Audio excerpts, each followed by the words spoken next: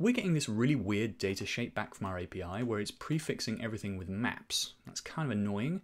Ideally, we would be able to just remove maps from all of these attributes and just have longitude and latitude.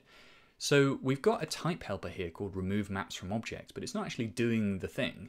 It's sort of just saying type desired shape is maps longitude, maps latitude. So we need to somehow strip maps from all of these prefixes. We can do that with a type helper. We can say type remove maps. This is going to take a T. We're first going to check if T extends maps and then like string here.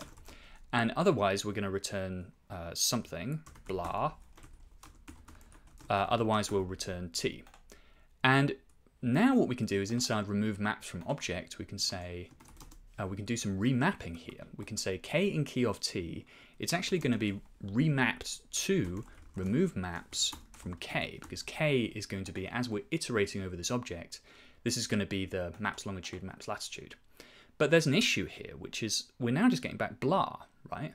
So if I add something else in here, we would have something like awesome boolean, for instance, and this would be added because that doesn't contain maps, so it doesn't trigger this blah thing here. But we need to somehow extract the suffix of this maps section and return it here. We can do that with infer.